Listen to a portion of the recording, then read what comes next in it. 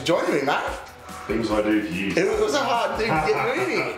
You weren't too keen. No. Mate, tell us a little bit about, when did you join? When did you start? February 2009. And what were sort of the main decisions and driving force behind joining UFQ?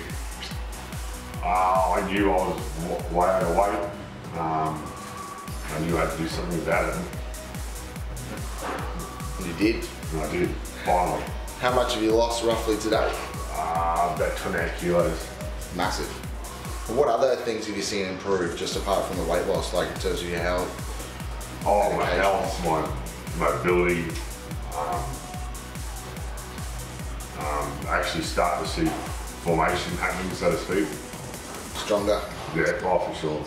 And how often though, for those people watching this, how often were you training for that full, 10 months? 4 to 5 days a week. Yeah, you were here almost every morning. Yeah. 4:30, 5 a.m.s. Yeah. Put in the work and cleaned up the diet. Yeah, still struggle with that a little bit. Yeah. That's not where I want it to be just yet, but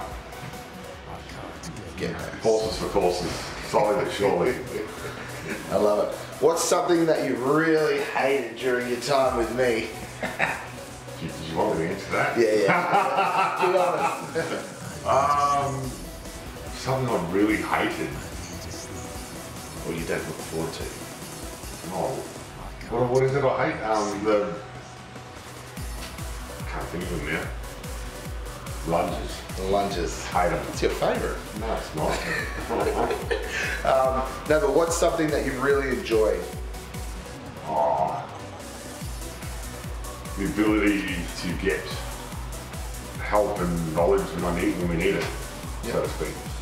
And if someone's watching this who's maybe, same position that you were when you started, they've got a bit of weight to lose, things like that, what would be like one reason that I guess you'd tell them to get off their bum and come join UFQ?